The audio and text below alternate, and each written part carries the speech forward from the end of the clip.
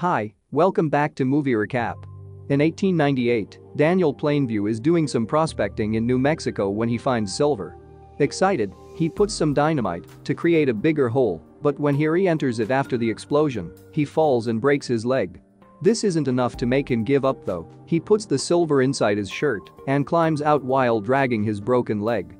Then he drags his body through the dirt all the way to town to sell the valuables he has found. In 1902, he has changed to the oil business and started his own drilling company. While drilling in Los Angeles, an accident with the machinery kills one of his employees and leaves an orphan baby. Daniel decides to adopt him as his own son, H.W. Plainview, who becomes his nominal business partner. From then on, Daniel goes from town to town with a heartwarming speech for people to choose him other big companies when it comes to leasing their land for drillings, using his son to convince them he is a family man that works with honest local workers and doesn't cause trouble, unlike corporations. Whenever someone asks him about his wife, he just says she died in childbirth. One day in 1911, Daniel is approached by Paul Sunday, a young man that claims his family's property in Little Boston, California has oil underground.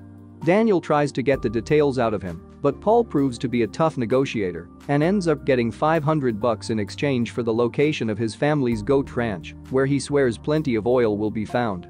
Many days later, Daniel and HW show up there, pretending they are merely hunting for quail. They meet Paul's father Abel Sunday, who offers them his hospitality, including some water and some goat milk, brought to them by one of the daughters, Mary Sunday. While setting up camp, they also meet Paul's twin brother Eli Sunday, a pastor that promises to bring them dinner. While investigating the area, they discovered Paul had been telling the truth and there is oil in his land. Daniel thinks this is a great spot to build a pipeline, take it to the beach, and strike a deal with Union Oil, therefore avoiding the costs of railroads and shipping. Later, after having dinner with the family, Daniel tells Abel that he wants to buy his land because he loves hunting for quail and his sick son needs the fresh air. He offers him a very lower number, but Eli knows about the oil and asks for a bonus, $10,000 for his church. Daniel changes it to 5 and, only if the business goes well, then pressures Abel into accepting it. The next day, Daniel goes to see a realtor to ask for information about all the landowners around the Sundays so he can look into buying them as well. He also calls his business partner to tell him to bring all his employees to the area to start working. HW begins spending time with Mary and learns that his father hits her if she doesn't pray. As days pass, the business slowly but surely begins growing.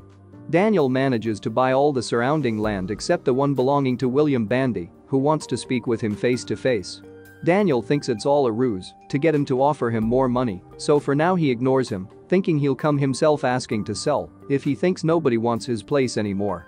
He also gives the local town a speech about how oil drilling equals an opportunity to grow because his employees come with their families, so they'll start schools, wells, new roads, and lots of cultivation, and all of that means employment.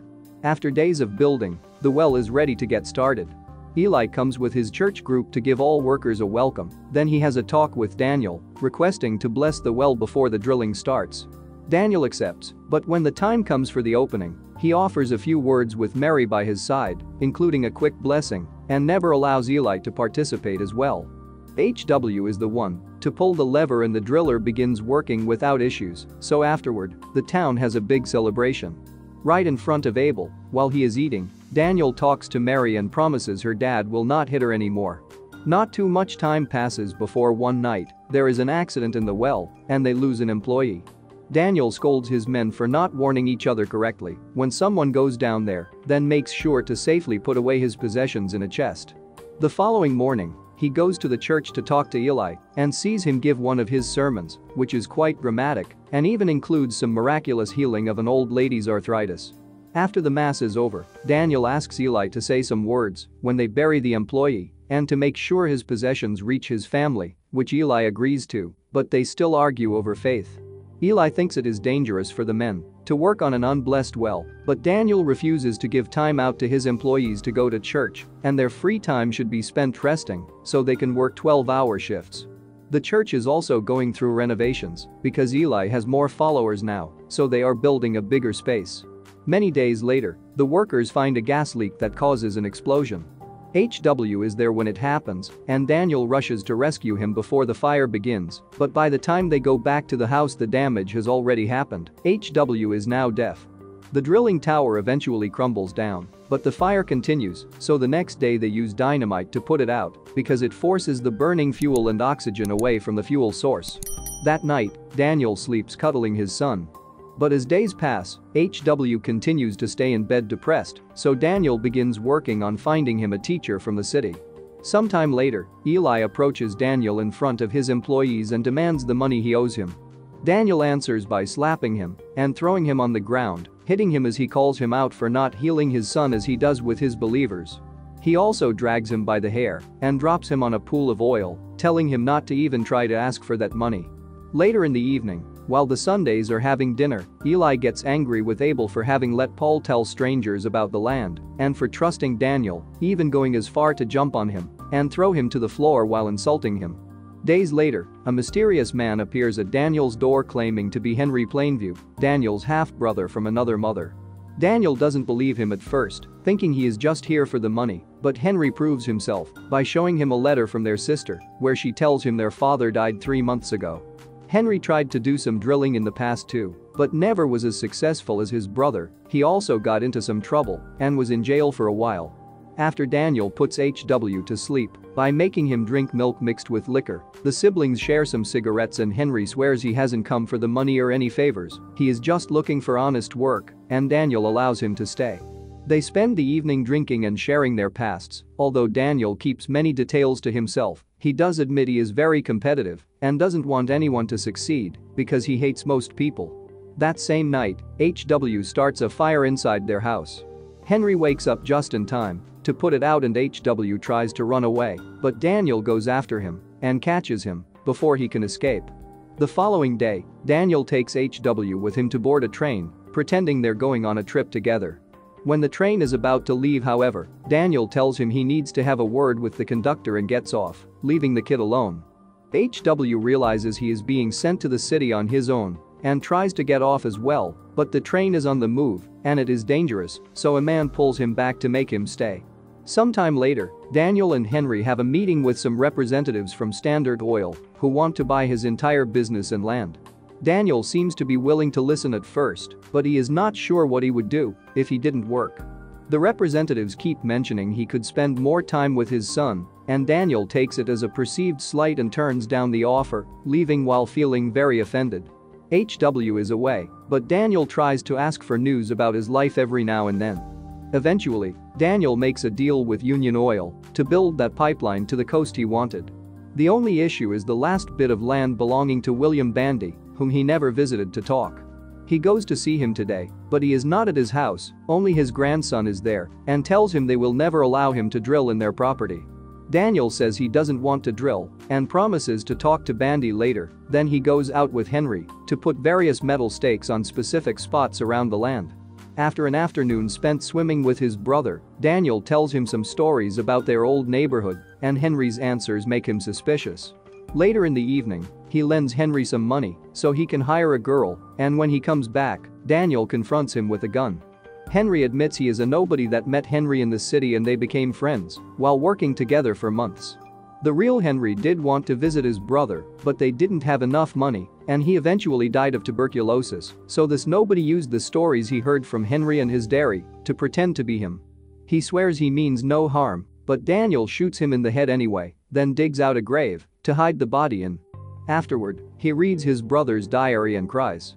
The following morning, he's found by William Bandy, who knows what he did to the fake Henry. Bandy turns down the money offers Daniel throws at him and tells him he will let him build the pipeline through his property if he gets baptized, which Daniel has no other choice but to accept if he doesn't want to lose money with his project. Bandy takes Daniel to church and during mass, Eli brings him to the front to make him kneel and admit he has sinned and abandoned his child. After slapping him multiple times to get the devil out, he pours holy water on his head and officially baptizes him. The whole town welcomes him, happy for him to be one of them, including young Mary. The construction of the pipeline begins with no issues, and Daniel makes HW return home, telling him he loves him when he arrives and letting HW hit him as an answer. A teacher has also come with him, so he can continue learning sign language. Daniel takes HW out for lunch, and in the restaurant, they come across the men from Standard Oil.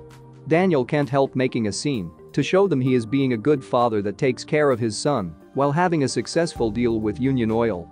Meanwhile, Eli leaves their town to do missionary work. In 1927, an now adult HW marries Mary, who has learned sign language to communicate with him. Daniel is rich thanks to his oil pipeline business and lives in a mansion with servants, and one afternoon, HW visits him together with an interpreter. He tells his father that he loves him, but he misses working on the fields, so he and Mary are leaving for Mexico to start their own drilling company. Daniel isn't happy to hear this, claiming this makes HW his competitor, no matter how his son denies it is not like that. He also keeps using demeaning vocabulary to refer to his sign language and demands HW to use his own words, so he repeats he's going to Mexico with his own voice.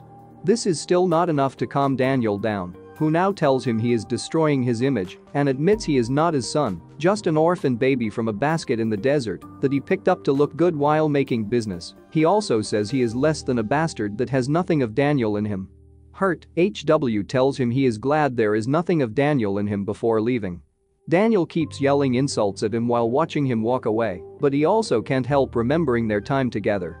Depressed and alcoholic, Daniel falls asleep in his bowling alley. A servant wakes him up when Eli comes by to visit him, who tells him about his work as a missionary and at a radio station, while continuously reminding him they are family-in-law. He also tells him Bandy has died, and now his grandson is the owner of the land. That grandson is also part of Eli's church, so he offers himself as an intermediary if Daniel is interested in making business with him to drill that land. Daniel tells him he would be interested in doing business with Eli, but first, he must admit he is a false prophet and God doesn't exist. It seems Eli really needs to get this deal going, because after some hesitation and asking for $100, he accepts to yell those words in the room, the same way he made Daniel admit his sins in church years ago. After he is done, Daniel confesses that area actually doesn't have oil anymore. He stole it by draining it through neighbor areas when he built the pipes. As he begins crying, Eli finally confesses he is living in desperate times. He lost money in the Wall Street crash of 1929 and has strayed morally, so he asks Daniel for help.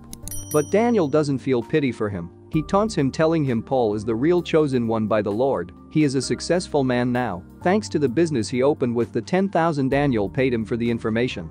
He keeps on insulting him and calling him names, so when Eli asks him to please stop, Daniel grabs him, throws it in the middle of the alley, and after tossing some bowling balls at him, he hits him with a bowling pin on the head, killing him. The servant hears the noise and calls his name from the other side of the door, to which Daniel answers that he's finished. So that's it. Thanks for watching.